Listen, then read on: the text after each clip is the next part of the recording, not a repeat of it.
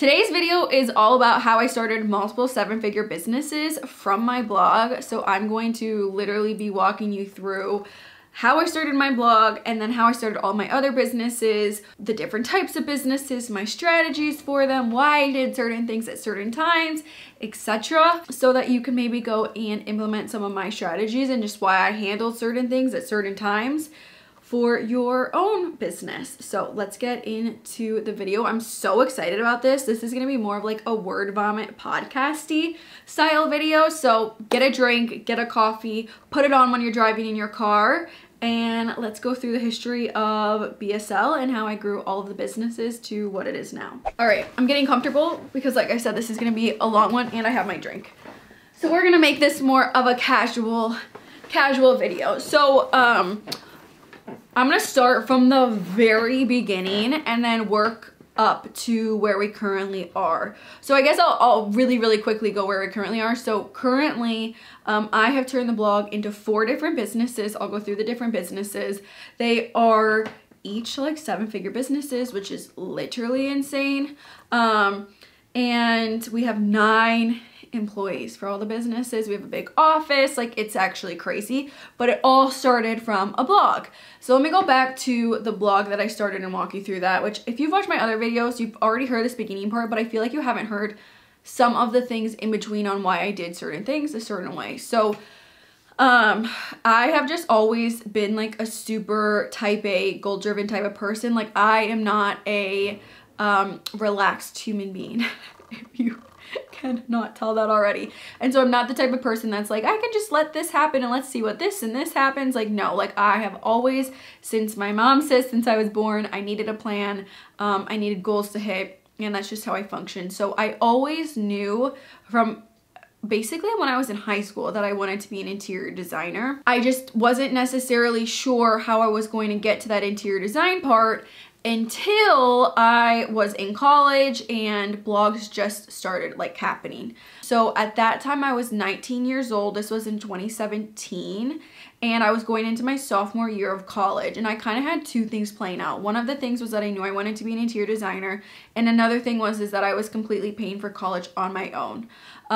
Like every single cent was coming from me. And freshman year I spent like moping about it, like all my friends are getting college paid for and everyone I'm surrounded around doesn't have to worry about this. Like why do I have to be the one that pays for college? Now I look back and I'm like, it changed the trajectory of my life, and I'm so glad that I had to pay for college, and it was really like a snobby thing mindset for me to have, but that's what I was surrounded around. Like I didn't know any different. So freshman year I moped about it. Sophomore year I was like, okay, bills are starting to come in. I need to figure this out and stop being sad about it and figure out a way to pay these. So those were the 2 things coming into play. So basically I started researching. Like I was a full-time college student, so I needed a job that I could do around my college schedule. So I started researching different things that I could do for my dorm room. And I stumbled upon a few mom bloggers, and they were making like $200,000 a month on their blog, and they were doing it while raising kids. And so I was like, okay, if this stay-at-home mom, which is like the hardest job in the entire planet, is making $200,000 off of her blog that she's doing around her kids, like I can definitely do this around my college schedule and from my dorm room. I had a laptop because of school, so I was like, I can do this. So then I started going back to, okay, what is my blog gonna be about? And of course I had interior design, like that's what I'm passionate about. And so I knew that when I went to college, I did not care about decorating my dorm room, or I didn't care about going to classes. I cared about decorating my dorm room. Like I would fall asleep at night thinking, what am I gonna do to my dorm room walls? And how am I gonna make my bed? And like different stuff like that. And I knew that if I cared, or if you care in general about decorating your dorm room, you're gonna care eventually about decorating your apartment, and then you're gonna care about decorating your home. So I was like, okay, this is smart. Like I will start a blog on college dorm decor and just college organization. If I cared about decorating my dorm room so much, there has to be other people out there that also care about this. And there really wasn't any resources at that time where that was like, there was no websites for me to even look at. And I knew also that like I wasn't at the place where I had enough knowledge to start just a blog on interior design. Like the thing that I knew was dorm decor because I was in it and I had experience and I could talk about that experience. So I started the blog. I followed a lot of the same strategies that the mom bloggers that I was following, they said. Like, I basically took what they did and was like, okay, this is how they're starting their blog.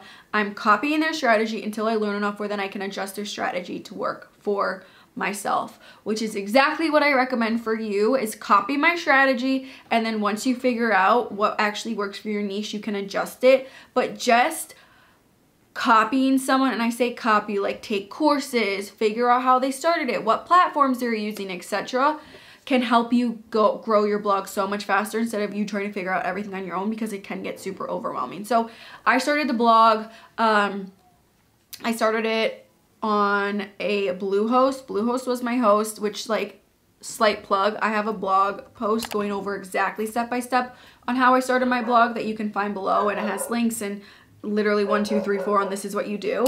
So that link will be in the description. But I started it on Bluehost was my host because I was looking to do it as cheap as possible because I literally didn't have money. Sorry for my dog barking in the background. So I was looking to start my blog as cheaply as possible since I literally had no money, and I like babysat extra so that I could get money to start it, which you can do for really inexpensive, but still I was like, I need $30. Like, I don't have $30 to start this blog. And thank God I did, because that $30 has turned into now like a 7-figure business, which is insane. But I started that, and then from day one, I took it very seriously. Like, I treated it like a full-time job. I did not mess around. I still was taking my full-time class credits, and I would like wake up at 6 a.m. and fit in like 2 hours of blogging before then I would have to do classes, and I would fit in it at night. And when my friends were going to bars, like, I was like, I gotta work. And they're like, what are you working on? And I was like, my blog. And they're like, that's not work. And I'm like, yes, it is. So I took it really seriously at first, which is so hard to do because not a lot happens those first few months. Like, so much of it is, in my case, was taking blogging courses and trying to figure out just how I do it. What is my strategy? Like, the technical side of things is a lot to pick up, and you get no views in the beginning. So it is a lot of upfront work, but I started really quickly learning right away that, okay, I need to focus on SEO. Like, that was something that was coming back to me over and over again. So search engine optimization. I also was seeing that bloggers were recommending courses a lot. So I was trying to buy courses so that I could learn their strategies. And I was able to learn, like, that first year that the first way that you make money on your blog is by getting into an ad agency, and the easiest way to get into an ad agency is you have to get page views is by getting on Pinterest. So I was using my blog posts with the biggest thing in mind for my blog post was getting on Pinterest. And so that was my strategy the first year, and my goal the first year in general was to get into an ad agency, which is what brought me to Mediavine, the ad agency that I'm with, because those mom bloggers that I was following and following their strategy, they were on Mediavine as well. So that was my first goal, and that first 2.5 years, all I wrote about was dorm decor. And so I started becoming known, like my blog started growing with dorm decor, and I didn't even realize at the time, like, I didn't realize how great of a niche dorm decor was until I started then getting into affiliate marketing, which is what I started focusing on probably at that like 1 year or like even maybe a few months before, like 9-month mark. And once I got into the ad agency, that's when I shifted, like, okay, I'm making more money on ads now, let's start thinking about the affiliate marketing. So affiliate marketing, if you don't know, is essentially like when you link something, you will get, if you link something and someone buys it, you'll get a small percentage. And what worked out really well for me and how I was able to get money, and just something to think about as you're thinking a niche, is people buy a lot of stuff when they're going to college. And so I would recommend the dorm sheets that I used, or the fan that I had, or the desk that I got, or the pillows that I had, or whatever it was. And people started really buying them, which then increased my ad money. So that first 2 years was pretty much focused just on dorm rooms, and I was like, okay, this is actually working. Like, I'm starting to make more money. I kept having different income goals where I'd be like, okay, I'm gonna make $100, then I'm gonna make $500, then I'm gonna make $1,000, then I'm gonna make $2,000, then I'm gonna make $5,000, then I'm gonna make $10,000.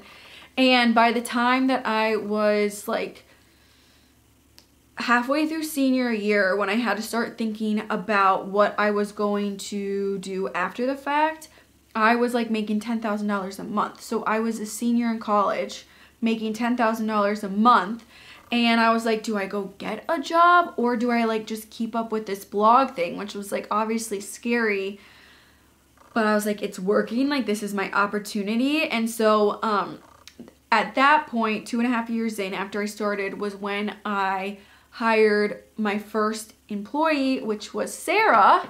And Sarah's still with the team today, and Sarah's like, it's been amazing because we really did a lot of the learning together.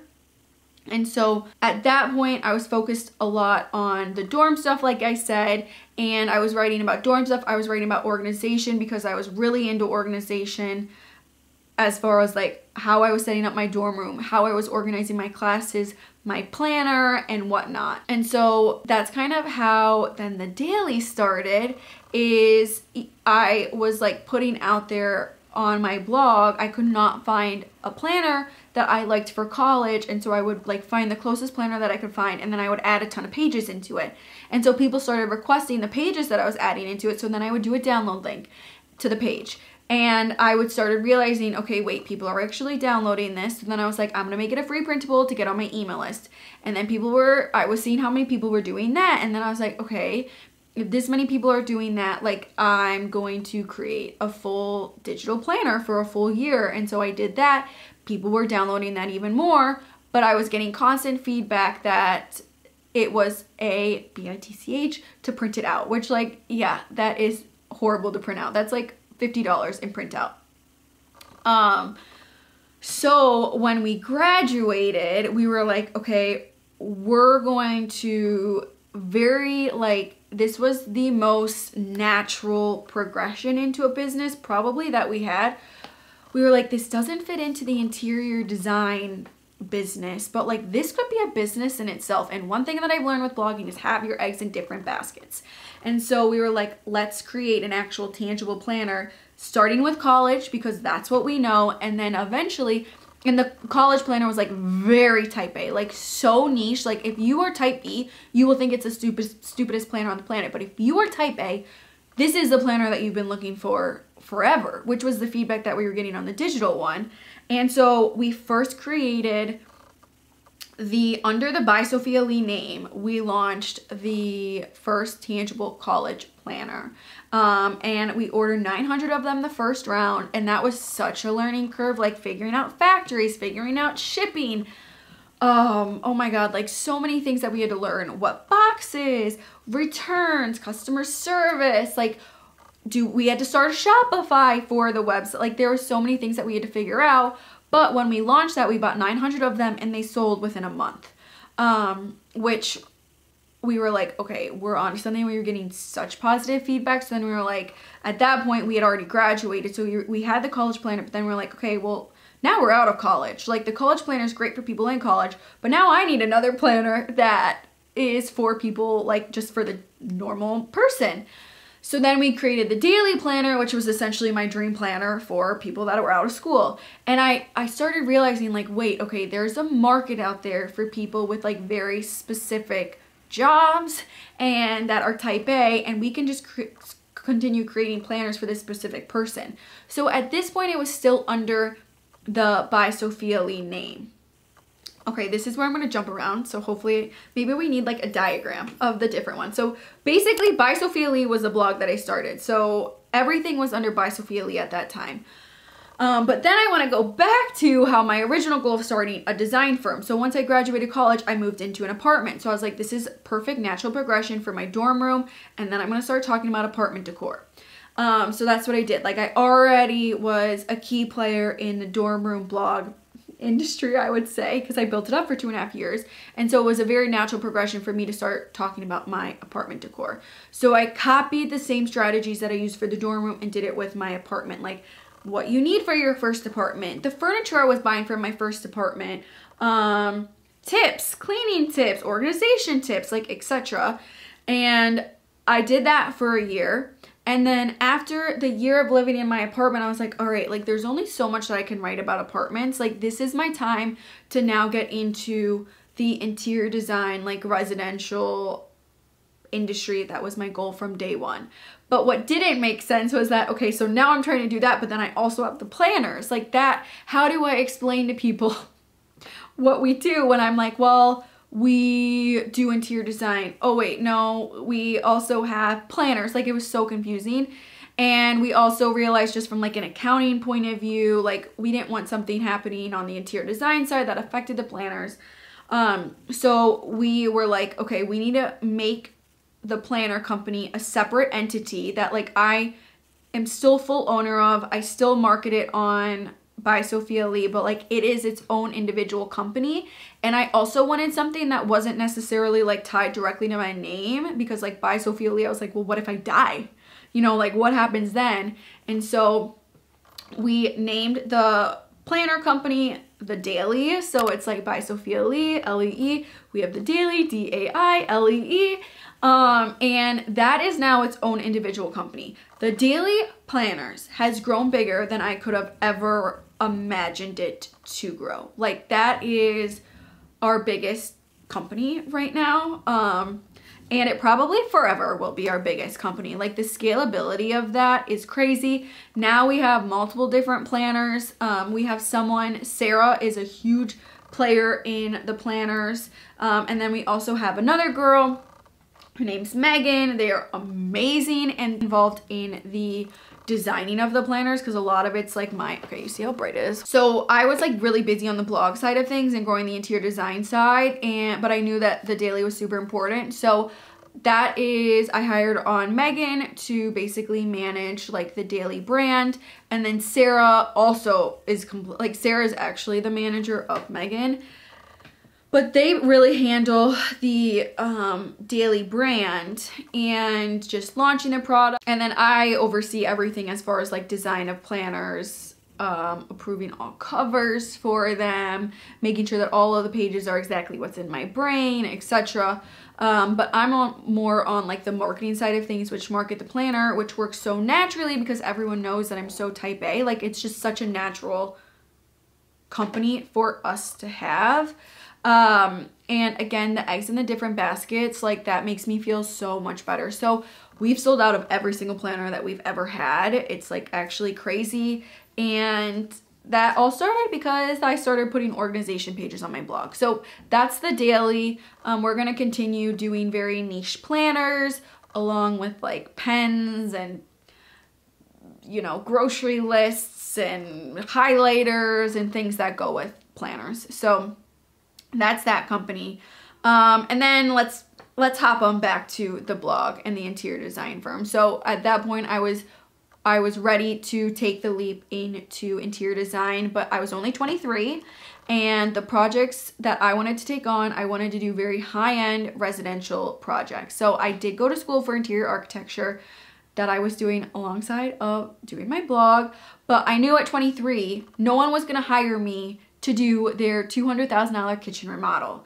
So even though I could show them that I had good style for dorm decor and apartment decor, I knew that like this was another leap and it would just be really hard to get people to hire me on with essentially no experience. And so that's where I took the money that we were making from the blog.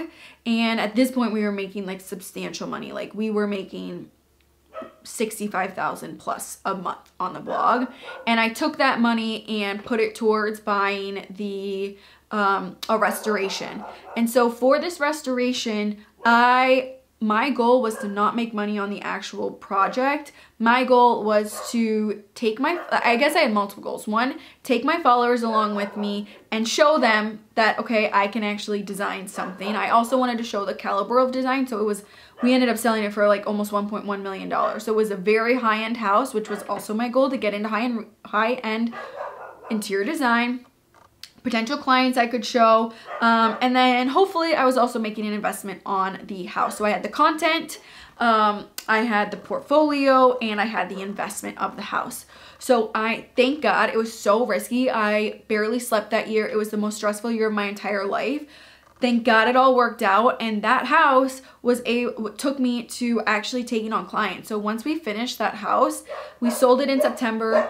I essentially started getting inquiries like right away for design clients, and I started taking on clients in October.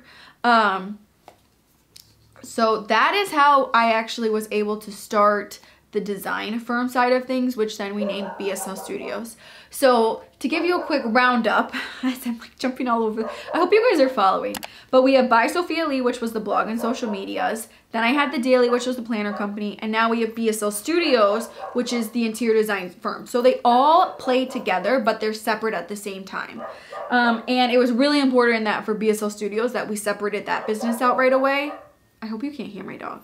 It was really important for the design firm side of things for that to be a separate entity, because construction, I'm like, if I'm gonna get sued anywhere, it's gonna be in construction, or who knows what's gonna happen, and I don't want it affecting any of the other businesses. So we separated that out. So the interior design firm side is called BSL Studios.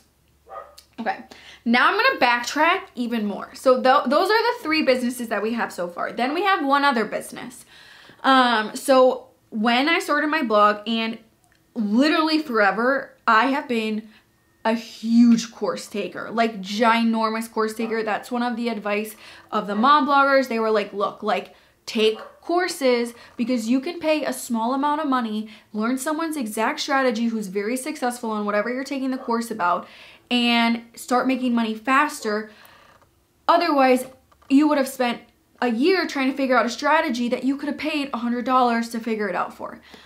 So I, from day one of starting my blog, was taking courses, and I swear that's one of the reasons why I was able to grow my businesses so much.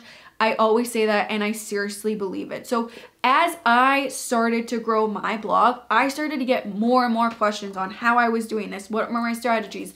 Why did I do this? And why did I do that? And how did I make my content calendar? And how did I set up my website? And how do I set up my blog post? And why did I write this a certain way? And how do I do my Pinterest? And like literally I was getting questions all the time. And so I was like, okay, I love taking courses. I'm very opinionated on how courses are set up, because I've taken a lot of courses that bust, like that were not good, and I've taken a lot of really good courses. I also was a college student, so I was like, there is money in education. And I knew also about passive income. So I had so many things going on in my head where I was like, it's time for me to start a course. And I first started Perfecting Blogging, which was my first course. And Perfecting Blogging goes over everything on like the back end of the website, on how I set up my website, how I set up my blog post, how I do my content calendar, how I write my blog post, what I do in the first paragraph versus the second paragraph, headings, keywords. I mean, oh my gosh, so many different things. So I created Perfecting Blogging course, and that course did really, really well. And it was all passive income. Like I spent a whole entire month head down, literally basically like, I mean, I was juggling other things because we had the other businesses, but I was pretty focused just on the Perfecting Blogging, and it was horrible. Like honestly, I don't like creating courses, but I'm such a perfectionist that they're just so detailed. But I was like, oh my gosh, I go and update it when it needs to be updated, but like this is basically passive income. A lot of people are buying it. I'm getting such good feedback. Like this is pretty amazing, you know? And then so I was like, okay, people are asking about Pinterest strategy. So I went and created the Perfecting Pinterest, which the course did just as well. And like the feedback was better than I could have ever imagined. And then we did Perfecting Email, which was like the most complicated. I always say, like, if you are just starting out your blog, do not buy Perfecting Email, because it is so just like complicated. We made it as straightforward as possible, but it's just a complicated process. So that's how Perfecting Blogging business started, which is the 4th business. And that is all like our blogging educational courses. I definitely don't plan on doing that for forever, but I was getting so many emails about how I was doing stuff, and I wanted to have something that was passive income that I was like, this makes complete sense to do. And that has also been unbelievable. Like, I had no idea how much money courses could make, no idea, and just the power of passive income. So if you want to take one of our courses, you should. They're really, read the comments on our YouTube videos. Like, people are we're so, like, I'm biased obviously because I created them, but I created them in a very, very certain way on how I liked courses that I had taken. And I take the approach of, I'm not teaching you what to do, I'm showing you exactly what I do. Because there's obviously a million different strategies that you can do. And so I'm not teaching all the different strategies. Like, I'm just teaching you what has worked amazing for us and how I've been able to grow a 7-figure business. So that's kind of the plan with all of them. And where we're at now, which now I have, like, I'm only one person, there's only 24 hours in a day. And so there's certain things that I do, there's certain things that the team does. But that's just the different businesses. I'd love to do like a part 2 answering questions that you guys have on like other random things on business and how I started it and how I'm growing it, because I feel like that would be fun. But I think that's it for now. And it all started from the blog. Like, every single one of those businesses started from the blog, which is why I'm such a huge proponent of people starting blogs, because it really can get you credibility in whatever type of business you want to go to. So when you actually take the leap into doing a product or into offering services for that business, it's like such a like natural, like, duh. Like, of course, I always give the example of dog food. Like, if I ever wanted to start a dog food company, like, I'm gonna start a blog about dogs, and I'm gonna show the readers and become known in the industry for dogs that, like, of course a dog food company makes sense. Like, she knows so much about dogs, she's gonna start a dog food company. And that's like the example that I give for the other things. Like, of course I started a planner business. I was so particular about planners, and I talk so much about it and organization and how type A I am and the different pages that I use. Like, it made so much sense. Of course I started a design firm. Like, I am obsessed with home decor and I have so much knowledge on it and I'm so opinionated about it. Like, duh, of course I started a design firm. And then same with the perfecting blogging, all of the courses. Like, I take so many courses.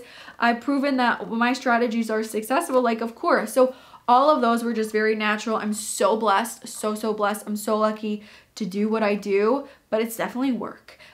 So check out my businesses. All of the businesses have specific websites for them at this point. So we have By Sophia Lee, we have Perfecting Blogging, and we have The Daily.